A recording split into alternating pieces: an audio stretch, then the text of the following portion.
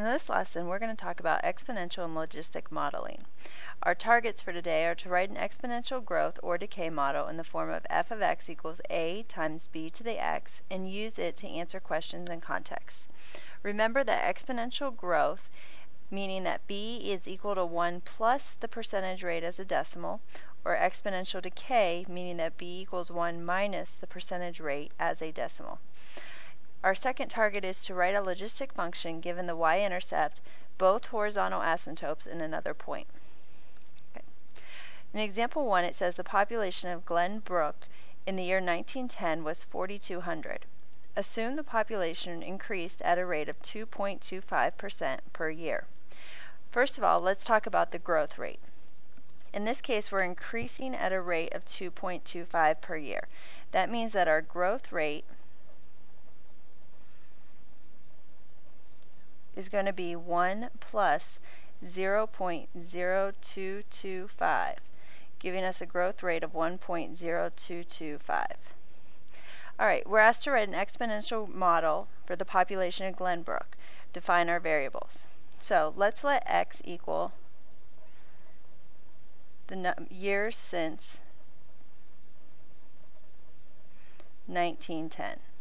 Okay, so our function here is going to be f of x equals our initial population in 1910, which is 4,200, times our growth rate, 1.0225, to the x power. Alright, in part B, we're asked to determine the population in 1930 and 1900. Okay, in 1930, that's going to mean that x is 20. Remember that x is years since 1910. So if x is 20, we're just simply going to find f of 20. Using our calculators, using the formula f of x, we would get 6,554 and 1.39. Okay, remember that we always round to 3 decimals when doing these. In 1900, we're going to have to use the value x equals negative 10. So for f of negative 10, you simply plug in negative 10 into the function, and we will get 3,362.143.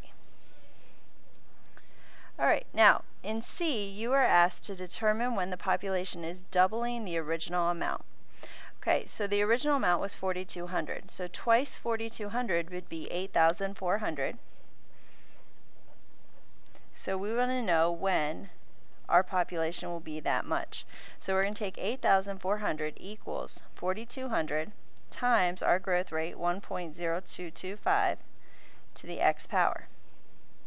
And we're going to use this equation to solve for x. So we'll start by dividing by 4,200. So 2 is equal to 1.0225 to the x power. So now we're going to use logs, and we're going to take the log of both sides.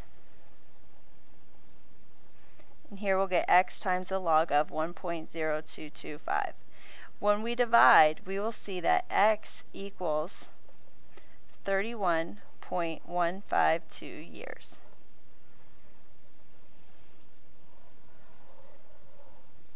Okay. Alright, now let's look at example 2.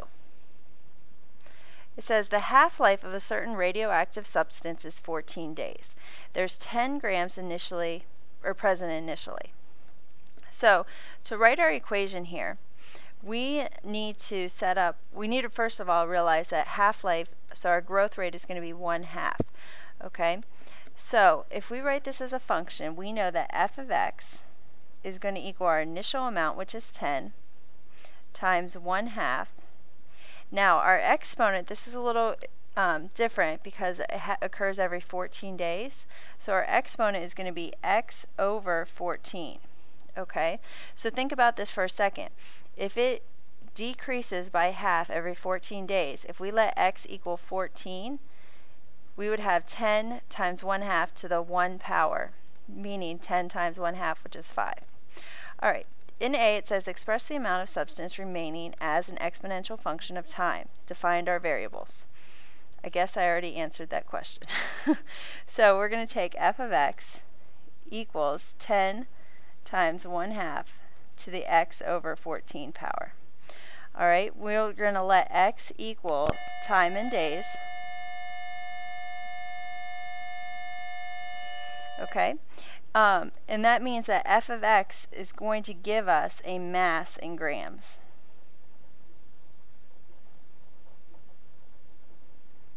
Okay.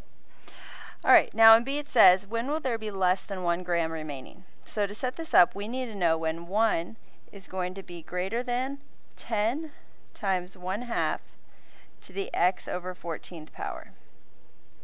Okay? So to solve this, we're just simply going to divide by 10 first. So we get 1 over 10 is greater than 1/2 to the x over 14th power. I'm just going to go right over here. Then we're going to take the log of both sides. So we have the log of 1 over 10 is greater than x over 14 times the log of 1/2. Remember your rule of logs here. So when we simplify this out, we are going to see that 3.322 is less than, because the log of 1/2 gives you a negative value, we have to switch the sign, less than x over 14. And then when you multiply both sides by 14, you will see that x has to be greater than 46.507 days. It's really important when doing these problems that you keep your data in your calculator so that you always have the exact data and you round your final answer to 3 decimal places. Okay? All right, number 3. It says, find the logistic function equation of the form y equals c over 1 plus a times e to the negative bx that fits the graph below. If the y-intercept is 5 and the point 24, 135 is on the curve. Okay, so first let's look at this equation for a second. We know that the y-intercept is 5. That means we go through the point 0, 5. We also know we go through the point 24, 135. We're going to use both of those values to determine our equation. The next thing that we need to look at is our limited growth. In this case, according to the graph, we have a limited growth of 500. Okay, so our basic equation to start is going to be y equals 500 over 1 plus a times e to the negative bx power.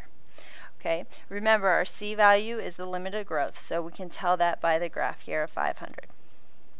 All right, let's start by plugging in the point 0.05. We want to start here so that we will have 5 equals 500 over 1 plus a times e to the negative b times 0. This works out nicely because you're going to get e to the 0 power, which is just 1. So we have 5 equals 500 times 1 plus a. So to solve this, you're just going to use some algebra here. We get 5 times 1 plus a equals 500. So 1 plus a equals 100. So a is 99. Okay, that's part 1. We're not done yet because we need to plug that in back into our equation. So we're looking at y equals 500 over 1 plus 99 times e to the negative bx. Okay, now we're going to use our other point, 24, 135, to solve for b.